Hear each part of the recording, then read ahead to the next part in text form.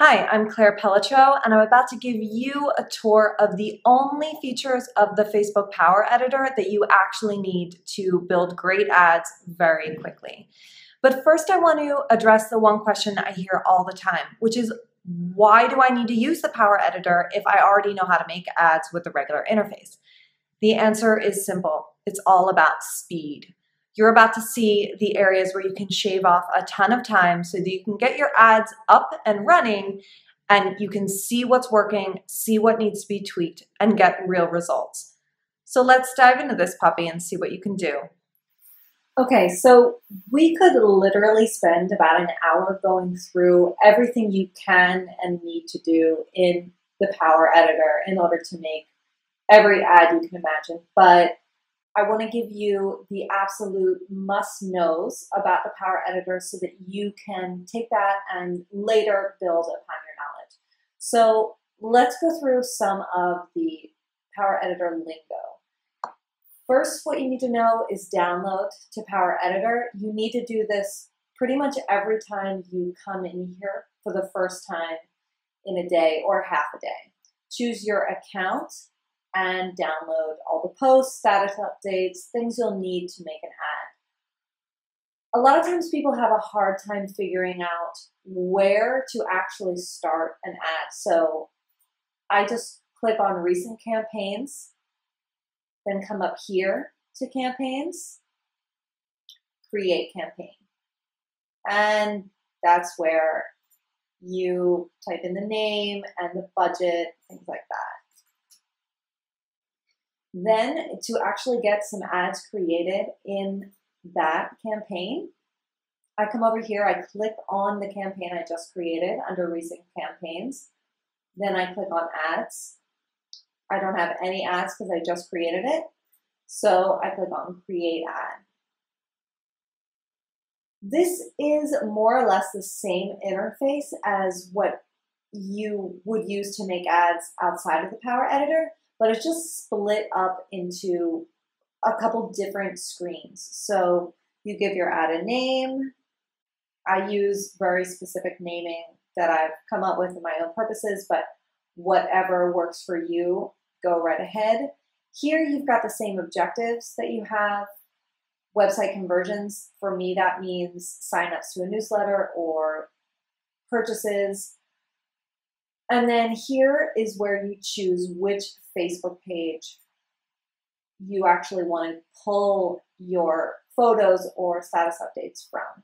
This right here, create new unpublished post, is the holy grail of the Power Editor, because if you don't know how to use this, then you can only create ads, like the ads that show up like organic Facebook page posts.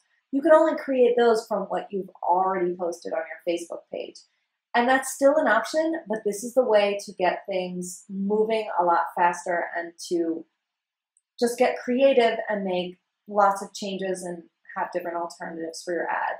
So you could upload a photo, put the text right here. I make sure to always include a call to action with a link for them to click on, because ultimately I'm trying to drive traffic to my website.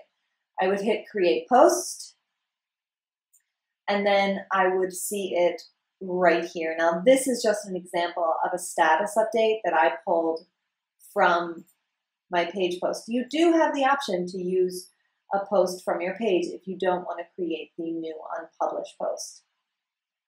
Conversion tracking is a must do. There is a blog post that I will link to under this video about exactly how to set up conversion tracking. It takes all of 10 minutes, so please do it before you start giving Facebook your money without being able to know if those ads are really working or not.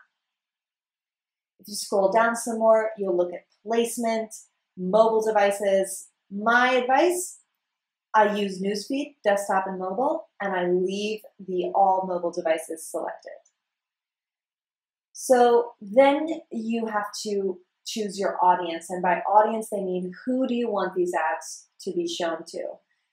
This is pretty standard. You've got your location. You can put in a state, a city, a zip code. You can target by age. You can do like a range or one specific age if your product or service really can only be utilized by a certain age group. Gender, maybe your target audience is majority of women, so don't spend your ads targeting men as well as women if you only get a male customer or client every once in a while. It just doesn't make sense for you to put your money into that. Languages means what language do these people have their Facebook account in? And precise interests is where it gets really juicy.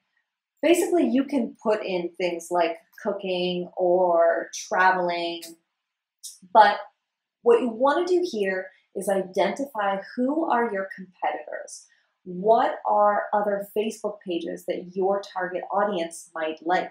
So for me, in my case, I'm targeting small business owners. What are other pages that small business owners probably like? Well, I would definitely say LPR social media, maybe Marie Forleo. Now here you've got two options. You could choose the one with the hashtag or the one without. I always go for the one without because if I understand correctly, the hashtag means this interest or similar. And I'm not interested in or similar. I'm trying to target specifically. So maybe Chris Carr and other similar businesses to mine. Kissmetrics is another good one. And so this doesn't mean these people will like every single one of these pages, but they might like one of them. And if they do, then my ad should be shown to them according to Facebook. And here you can see that Facebook tells me approximately how many people my ad could be shown to. So I like to get this number up to about 50,000 minimum to 200,000 maximum. If it's more than 200,000 people, I want to segment my audience down more so I can get a better sense of what's working. Is it the people between 20 and 40 or 40 and 60?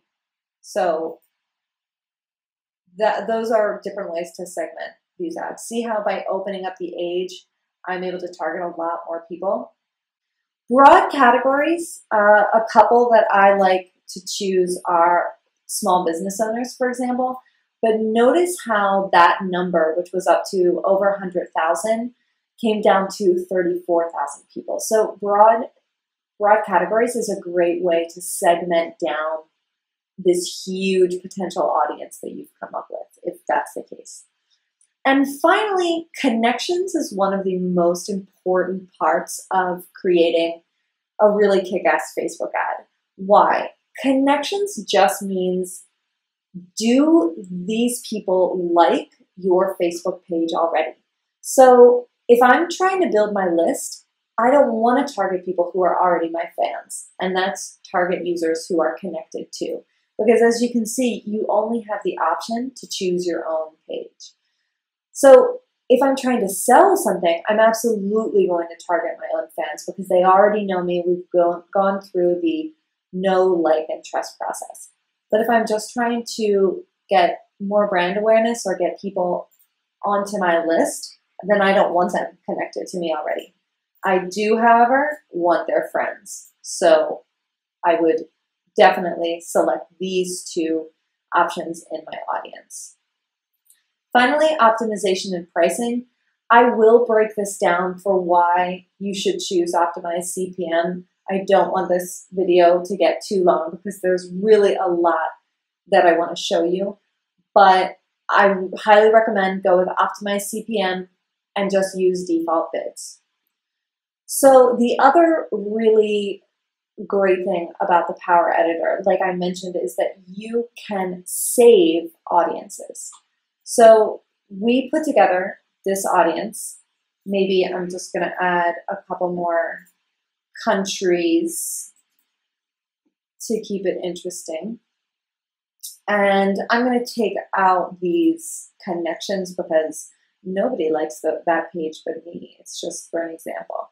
So now I want to save this audience. How do I do it? I go back up here to save audience, and I give it a name. The name that it automatically pulls is the same name as the ad, so you definitely want to change that. Small Biz Owners. I'm going to name it. So that means later on I can come back here. Now I'm in Audiences. I can come back here and I can just click on Create Ad Using Audience if I don't want to go through the work of putting together that whole audience again.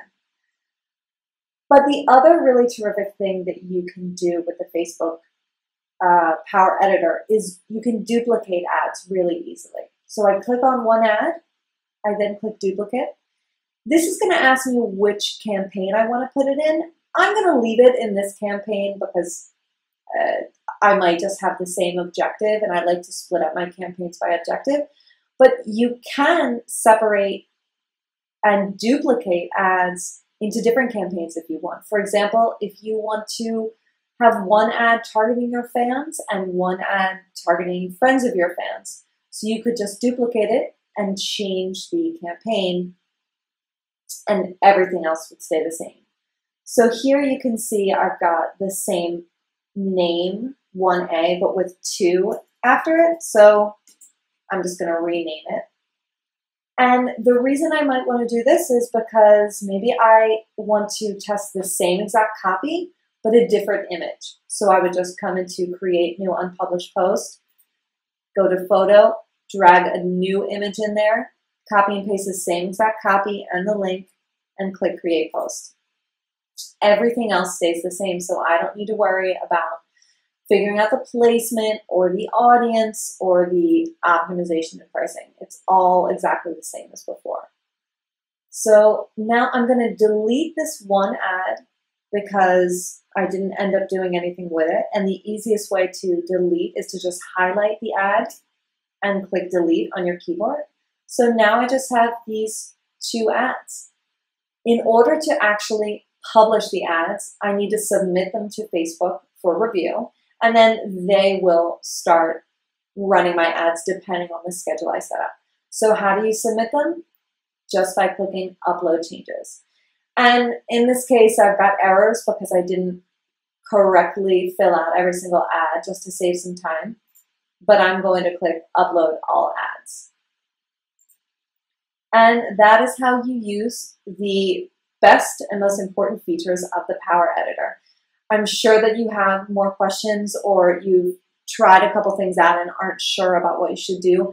Please leave those questions in the comments below so that I can make sure they get answered and also update this video as necessary. And if you liked this mini tour, go ahead and share it with some people who are also struggling with Facebook ads and really getting the most out of their money. Thanks so much. Hope you enjoyed this tour.